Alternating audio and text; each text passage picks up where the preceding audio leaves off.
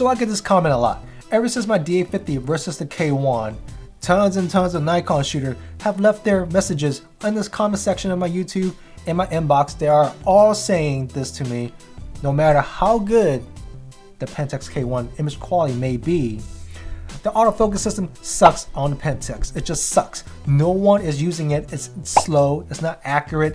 You won't see it at any special event. So there's no point in investing on a system that can't focus on your subject. And I'm sitting there like, what? And I can't blame them, because I used to be one of those guys 3 years ago before I even bought the Pentax K1. I saw all the reviews. I read all the articles. They are not known for a good autofocus. For some odd reason, that is the consensus out there. But after using the camera for close to 2 years, I would have to say it's quite different from what they're saying. Actually, it's so different now. And after watching the reviews again and reading the articles, I realized some of these people, number one, don't even have a portfolio website.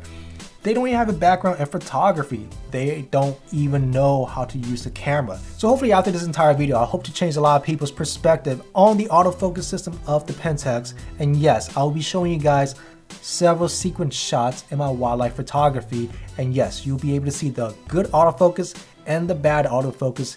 And yes, they won't be post-processed. They'll be cropped only. So let it begin. So for my first shot, the Kestrel, yes, this sequence right here, this bird is about 8 inches big, 30-40 feet away. Yes, I didn't have a monopod or tripod. Did my camera focus on this bird? Yes, it did. Did it miss some shots?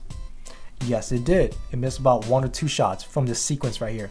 And there's 4.5 frames per second. And so make sure you are definitely pacing yourself. You're not spraying and praying. You got compose and shoot. My second sequence is the bald eagle.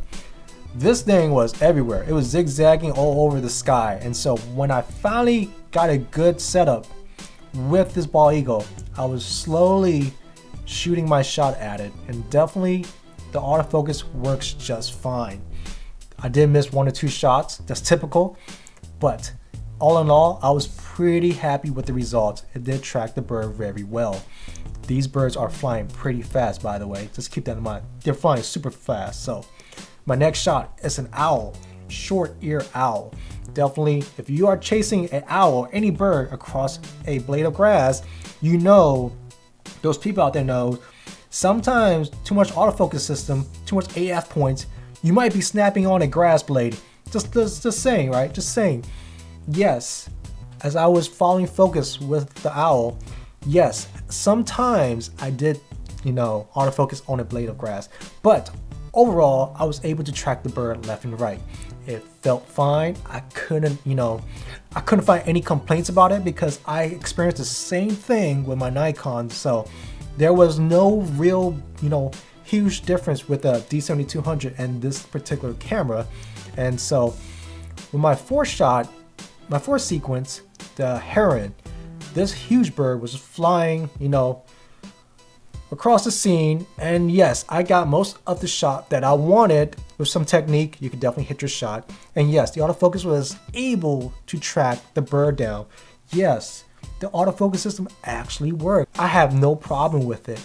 And here's a test of my dog. I had my dog running towards me and I did several tests and it was just fine. The only time I missed my shot on my dog was when I couldn't predict his movement. But when I could, I got all the shots that I wanted. So with all these examples that I have shown you guys, I hope I'm able to change some people's perspective on the autofocus system on the K1. So all in all, can this camera do sports event, wildlife events, portraits, weddings, family gatherings, kids, animals? Sure, it can. Just make sure 4.5 frames per second, you pace yourself. You have to compose your shot before you shoot your shot. This camera can autofocus very nicely. It can do all of that. Do not listen to the other people because number one, they probably don't own the system. Number two, when they're doing these reviews, they're just doing a quick review. They're not diving into the menus to adjust the autofocus because they don't know about the autofocus. It's deep down in the menus, of course, like any system. Nikon has it, Canon has it, Pentax has it. Every single camera brand have their own autofocus settings. it is really required that they actually dive deep down to adjust these settings, because if they don't, they're gonna say it's slow, it's off, and that's just, you know, it's sad. You guys know it doesn't take much to do much with autofocus. Just make sure you have technique. I hope you guys enjoyed this video, and I hope you guys learned something, and I guess I'll catch you guys in the next one, all right? Take it easy. Peace. And also, no, I don't go to those weird gatherings to shoot one bird. That is strange to me. That's like going to the zoo and shooting birds in a cage. I don't go to those easy places to get that shot. That is too easy for me. That is weird. You guys are scaring off the birds in that case. I go to far away places where there's only 2 or 3 people in the entire forest. That is my technique right there. That is my little secret.